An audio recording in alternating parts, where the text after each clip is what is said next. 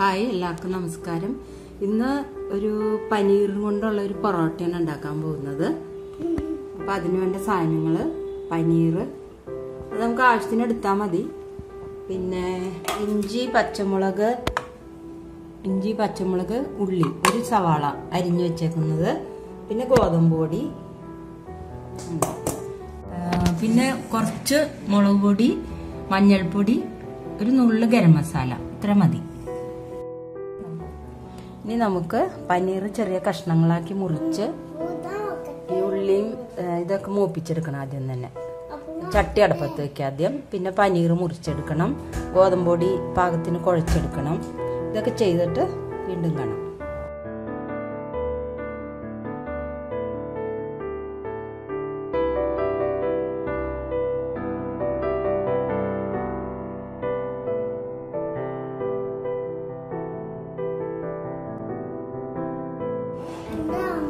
ചട്ടി അടുപ്പത്തേക്ക് വെച്ചു. നമുക്ക് വെളിച്ചെണ്ണ ഒഴിക്കാം.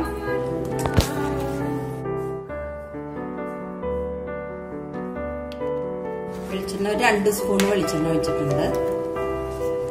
ഇനി അതില് സവാള, ഇഞ്ചി, പച്ചമുളക് വഴറ്റിയെടുക്കാം. സവാള, ഇഞ്ചി, പച്ചമുളക്.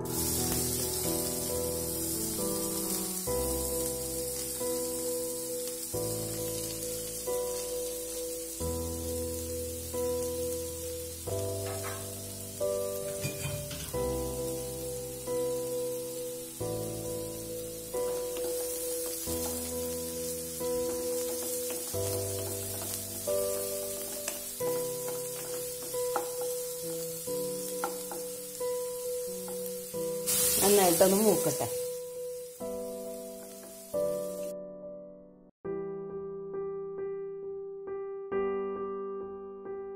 സവാള നന്നായിട്ട് മൂത്ത് വരട്ടെ.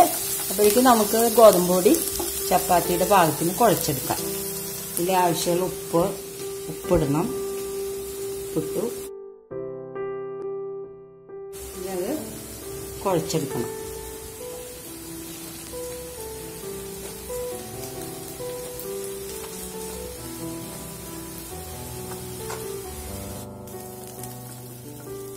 ഒന്നും കൂടി മൂക്കാനുണ്ട്. ചെറിയ തീയിൽ ഒന്നും കൂടി മൂക്കി വെക്കാം. ഇതിലേക്ക് എടുത്തു വെച്ചിരിക്കുന്ന കുറച്ച് മുളക് പൊടി, മഞ്ഞൾപ്പൊടി, മുളക് പൊടി, ഈ ഗരം മസാല ഒരു നുള്ള്, ഇതെല്ലാം കൂടി ഇട്ട് ഒന്ന് മൂത്ത് കഴിയുമ്പോൾ പനീർ ഇട്ടിട്ട് ഇളക്കണം. പനീർ ചെറുതായിട്ട് മുറിച്ചിട്ടുണ്ട്, അത് നന്നായിട്ട് ഉടച്ച് ചേർക്കണം.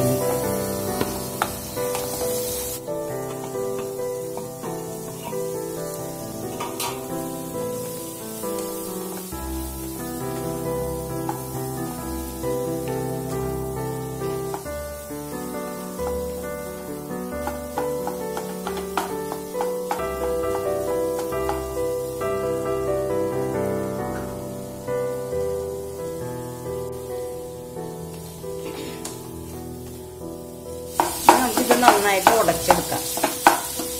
നന്നായിട്ട് ഉടച്ചെടുക്കാം.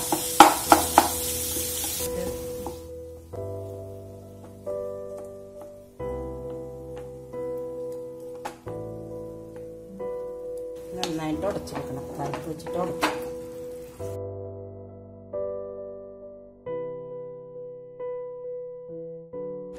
ഇത് നന്നായിട്ട് ഉടച്ചെടുത്തിട്ടുണ്ട്. ഇനി നമുക്ക് ഉപ്പും കൂടി ചേർക്കാം. ചേർത്തിട്ട് നന്നായിട്ടൊന്ന് കുടച്ചെടുക്കാം. ഇപ്പം ഇതിൽ ചെറുതായിട്ടൊരു ജലാംശമുണ്ട്.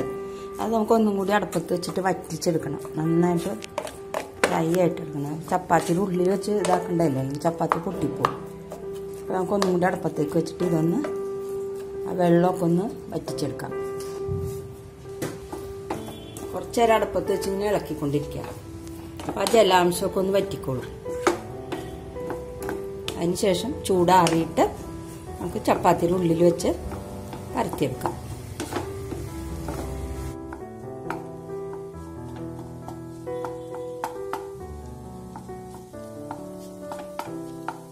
കട്ടകളില്ലാതെ ഉടച്ചെടുക്കാൻ ഇത്തിരി ബുദ്ധിമുട്ടാണ്. കട്ടകളുണ്ടാവാൻ പാടില്ല.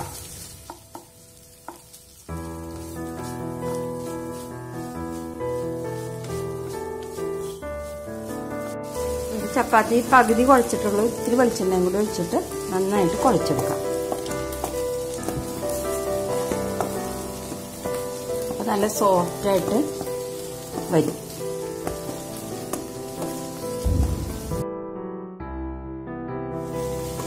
നല്ല സോഫ്റ്റ് ആയിട്ടുണ്ട് ചപ്പാത്തി. ഇനി അത് കുറച്ച് നേരം കൂടി ഇരിക്കട്ടെ. അപ്പോഴത്തേക്ക് നമ്മുടെ പനീർ നന്നായിട്ട് ഫ്രൈ ആക്കി നന്നായിട്ട് ജലാംശമൊക്കെ കളഞ്ഞ് നല്ല ഫ്രൈ ചെയ്തെടുക്കാം.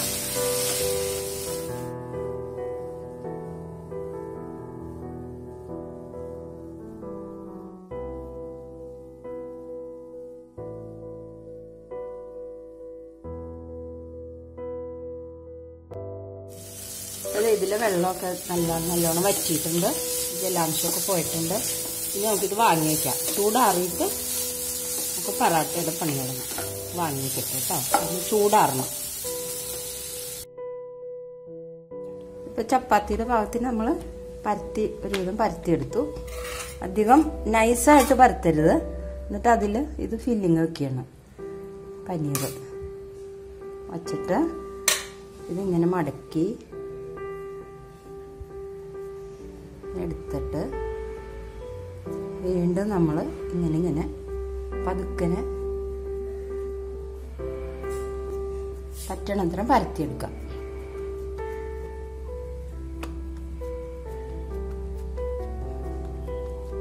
ഗോതമ്പ് പൊടി പതുക്കെ മുക്കിയിട്ട് മുക്കിയ ശേഷം പതുക്കെ പരത്താവും. ഇങ്ങനെ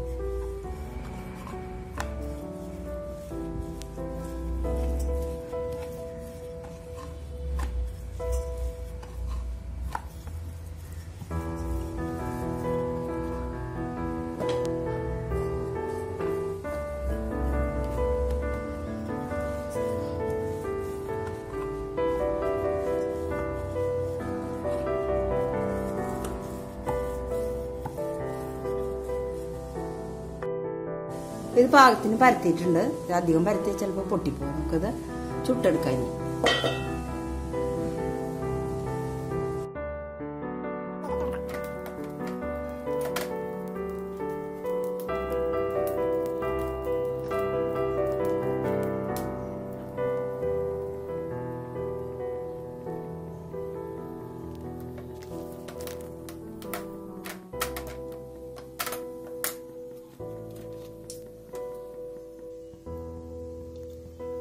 കുറച്ച് വെളിച്ചെണ്ണ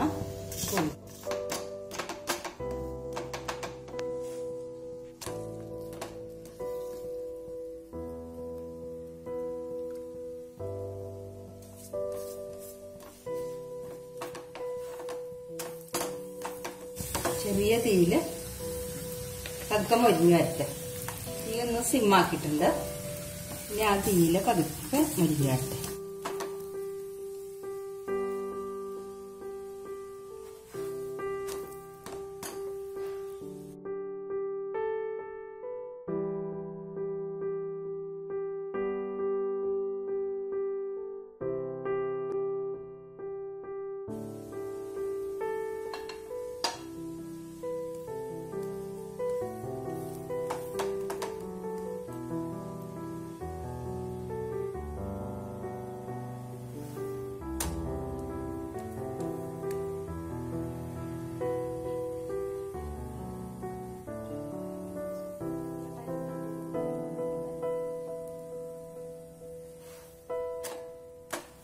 രണ്ട് മിനിറ്റ് അപ്പുറം ഒരു 2 മിനിറ്റ് വെച്ച് വേവിച്ചാൽ മതി. ഇത് റെഡി ആയിട്ടുണ്ട്. ഇത് വാങ്ങിക്കാം.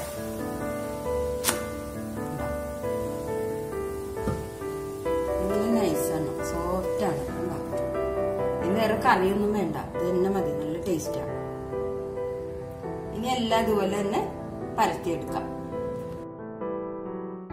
പറാട്ട വേറൊരു തരത്തിലുണ്ടാക്കാം നമുക്കത്. ഇതൊരെണ്ണം വെച്ചു. എന്നിട്ട് അതിൽ ഫില്ലിങ് വയ്ക്കുക. കണ്ടോ?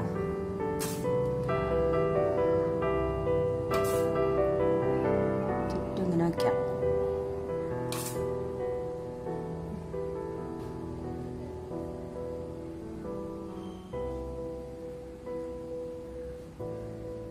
എന്നിട്ട് അതിൻ്റെ മുകളിൽ ഇത് വെച്ചിട്ട് ഒട്ടിച്ച ശേഷം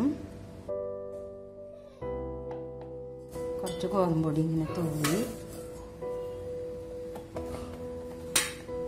പരത്തിയിട്ട്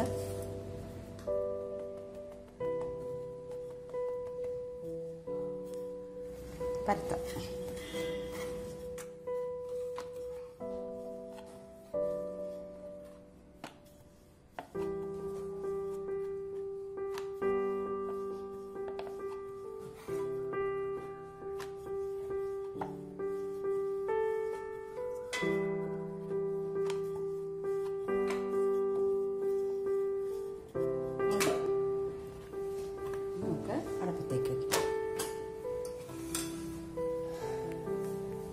കുറച്ച് വലുതായി പോയി കുഴപ്പമില്ല, എത്രയും വലുതൊക്കെ ആയിട്ട് ഉണ്ടാക്കാം.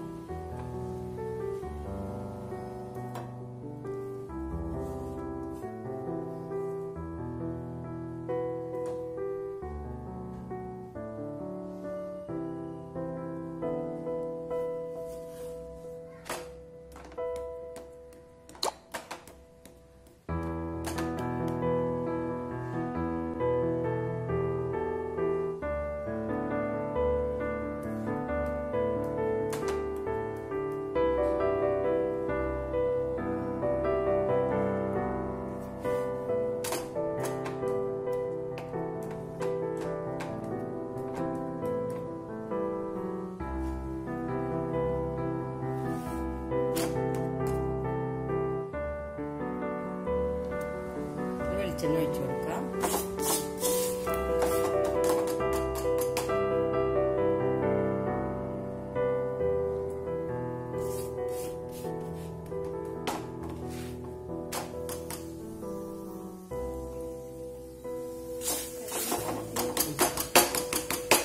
ചെറിയ തീയിലേക്ക് ആക്കാൻ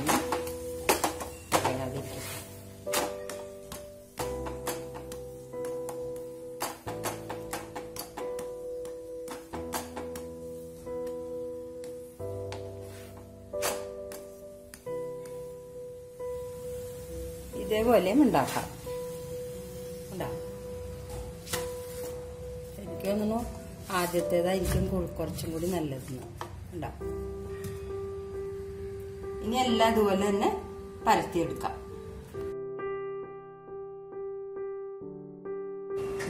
അങ്ങനെ സ്വാദിഷ്ടമായിട്ടുള്ള പനീർ പൊറോട്ട റെഡി ആയിട്ടുണ്ട്.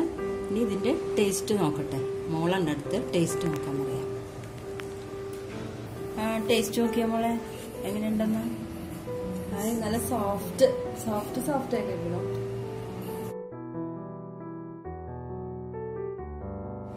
മസാലായിട്ടുണ്ടമ്മ, അടിപൊളി. നല്ല പതു പോലത്തെ സാധനം.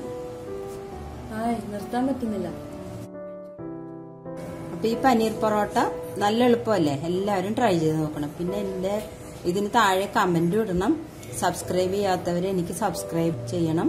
അതെനിക്കൊരു വളരെ ഉപകാരമാണ്. സബ്സ്ക്രൈബേഴ്സ് എനിക്ക് കുറവാണ്, അതുകൊണ്ട് എല്ലാവരും സബ്സ്ക്രൈബ് ചെയ്യണം. Thank you very much.